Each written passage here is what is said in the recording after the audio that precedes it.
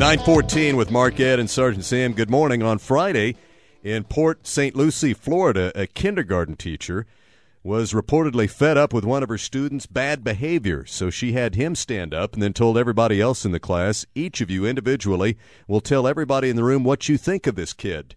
Then we're going to take a vote on what to do with him. By a margin of 14-2, the students voted to kick him out of the class. So the teacher sent him to the nurse's office. Yeah.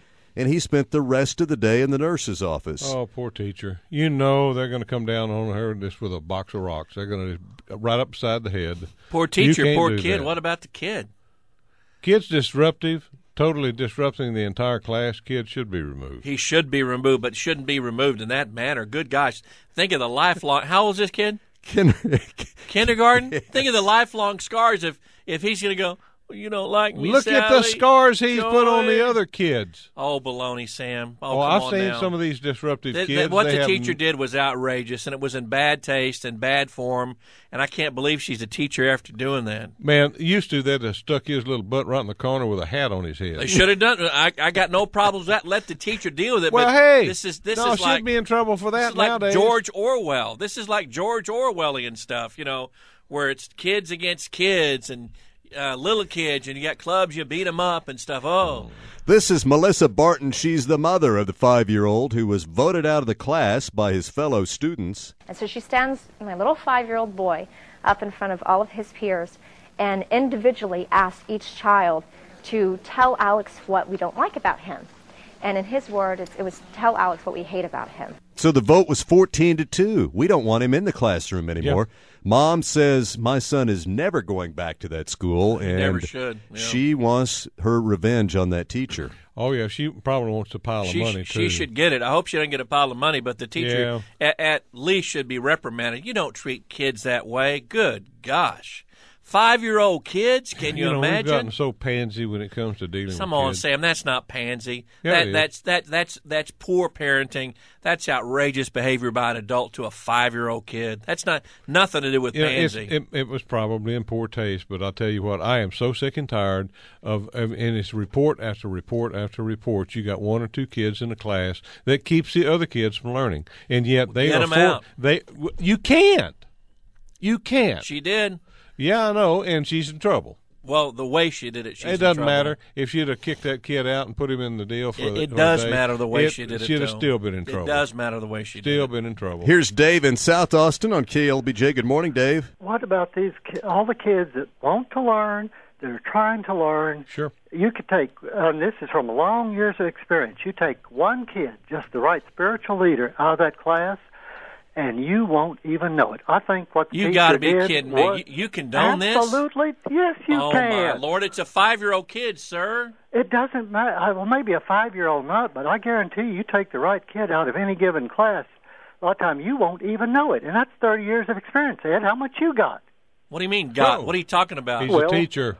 I'm a teacher. You aren't. Thank goodness you were never – I never had – you got to be kidding me, sir. You condone that? Yeah. To verbally assault a 5-year-old kid with lifelong scars, and he goes to school with these kids knowing if that kid over there says, I can't believe you're condoning that. If someone doesn't correct it, he's going to create his own scars. You think that should be done in our business here, too, that we ought to line up? You do it every morning. We're having a meeting at 10 o'clock. You berate me every morning, Ed. It's not personal, Sam. It's business. I think you're a wonderful person. I think you're a great man. I disagree with your policies. But if you lined up all your employees, okay, come here, Todd Jeffries.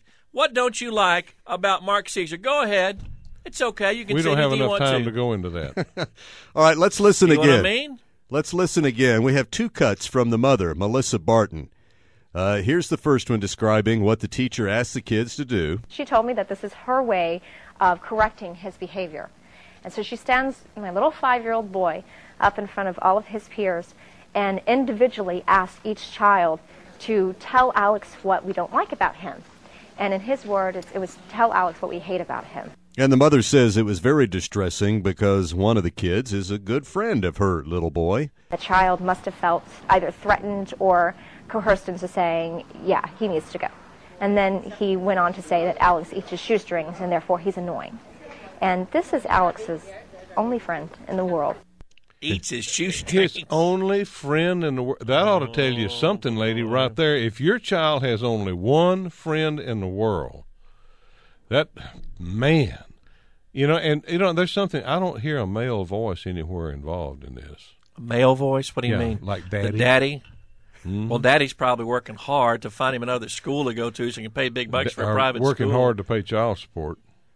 836. Because, single mothers can't do it. They just can't raise kids. Single mothers have a to. very hard time raising kids. If you don't believe it, ask them. I know, but why do you indict single mothers with that? I don't. I am indicting statement. the dad. Get it? Well, get it? Maybe they're not a dad to be around. Get it? Here is Bill. Yeah. Bill on McNeil on KLBJ. Good morning, Bill. Hey, good morning, guys. How you doing? Fine, thank you. Yeah, I agree with what the teacher did. I think it's a perfect age to start disciplining that way and teaching them. And he's not old enough to be stigmatized by it, but he's old enough to learn that you can't act that way. And I think Ed is totally naive for even thinking what he's thinking right now. No, I'm not naive, sir. My gosh, can you imagine scars even from what 5? Kind of scars? I mean, he's 5 years old. I mean, if he was 10 or 15, they stood him up and did that. He might be stigmatized, but at 5, he's just going to learn that's the way you got to be. If he keeps acting, boy, that's not a great world. That's the way you got to be. If the kid keeps acting that way, he's going to be stigmatized. The kid is going to be shunned. He's going to be ridiculed. But he's young enough now to learn that you don't act that way, and we know with other people. Yeah. But Bill, I agree he shouldn't act that way. I got no problem with that, Bill. And the teacher should have removed him, but you don't do that to kids. You don't go up and abuse them that way. Who do you do it to after they commit a murder, Oh, come on, sir. Good Lord. You're as loony as Sam. Come on now, Bill. Yeah, Come on, Sam's Bill. right on. Sam's right on 98% of the time. That's a scary society if Bill and Dill and Dave and Sam, it's a you're four horsemen naive, of Notre Ed. Dame. Sometimes the I four can't believe horsemen of how Notre naive Dame. you are. Oh, my Back Lord. in our time, we didn't put up that kind of garbage. Thank you very much, Bill. Appreciate it. Boy, howdy. Let's go to Shelley on Mopac. What about all this, Shelley? Sergeant Sam, I'm so disappointed right now. I mean, you really just broke my heart. The fact that this little boy has one friend, I just started listening. I just turned on my radio a few minutes ago. But have y'all talked about the fact that this child probably has Asperger's, which is a form of autism, and is in the process of being evaluated by the school to see if that is truly what's going on? I actually know the mom from a support group because I'm a single mother of a child with Asperger's, Sergeant Sam. Wait, Shelley.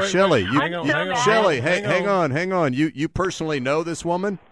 I know her from the support group that I'm a part of on Yahoo. There's an Asperger support group on Yahoo that all us parents of children with Asperger's are there to support each other. Okay, I'm going to ask you a very personal question. Why is that kid in mainstream classrooms? Because Asperger's doesn't mean that it's a high-functioning form of autism. It's not autism where it's... Yeah, it sounds like he's pretty high-functioning, all right.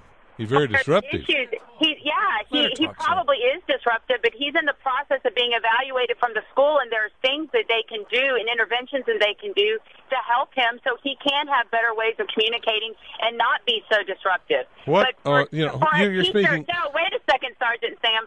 For a teacher to put that child up in front of the classroom and get the kids to say what they don't like about this little boy who might be trying his hardest to do the right thing, but has communication problems, doesn't perceive things the way that you're assuming an awful lot of things just because. No, I know. My son has Asperger's. Okay, talk about when he was younger as well. Talk about your son, not hers, because you're speaking for her. Because she's part of the Asperger support I group. don't care. She could be part of a million people, but speak in the vernacular with your kid and what you personally have knowledge of. Sam. That's not true. That doesn't. I don't have to walk through the exact same path as someone else to be able to talk to it or to be able to support. But Shelley, he has not been diagnosed yet, right? He's being evaluated for it. But he has not been diagnosed. He has not been officially diagnosed, okay. But in kindergarten at the age of 5 to be, that's when all of these things start to come together and you really start to see the issues with communication and the differences between him and his peers, and there are things that they can do to make it better, but shaming him and humiliating him in front of his other kids, That is absolutely unacceptable, and it's ridiculous, and it has nothing to do with her being a single mom or anything else. All right, Shelley, thank you.